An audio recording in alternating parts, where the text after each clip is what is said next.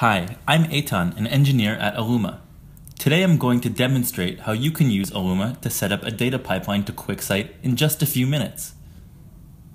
First, let's sign up. Now we can see an overview of what an Alooma data pipeline looks like. On our left, we have example data sources, and events from these data sources flow to an output such as QuickSight. So let's get started. Alooma lets you integrate as many data sources as you'd like into your pipeline, but for now we'll choose Salesforce. I enter in my Salesforce credentials and token and verify that these are the Salesforce objects that I'd like to replicate. After pressing Done, I can choose my output. So let's select QuickSight. Setting up QuickSight is easy. I provide my S3 credentials, a bucket name and directory prefix, and now we're all set up.